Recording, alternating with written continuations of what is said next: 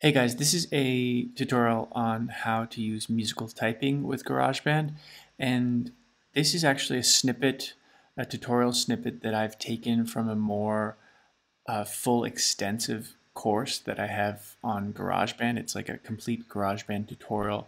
It's for free and available on YouTube as well. So if you're looking for a more extensive GarageBand tutorial course, like from start to finish, kind of everything you need to know for the super beginner, then I recommend checking that out. I'll leave a link to it in the description.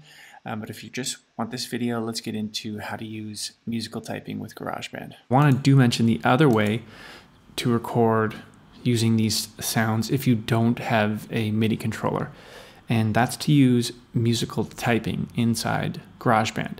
We can go to the top here and press Window and then Show Musical Typing.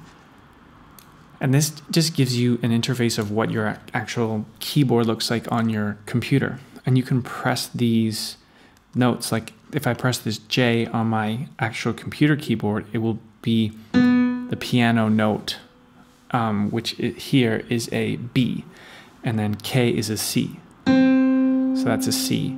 So if I play A, D, G, that's a C major chord.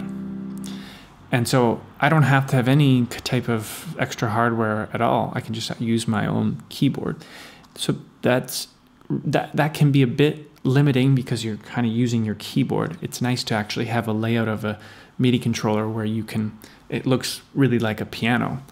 So those are the limitations that come with musical typing. The same thing goes with musical typing. If you go back to, we can play a hard rock guitar here. We can go back to drum kits, play a heavy drum kit.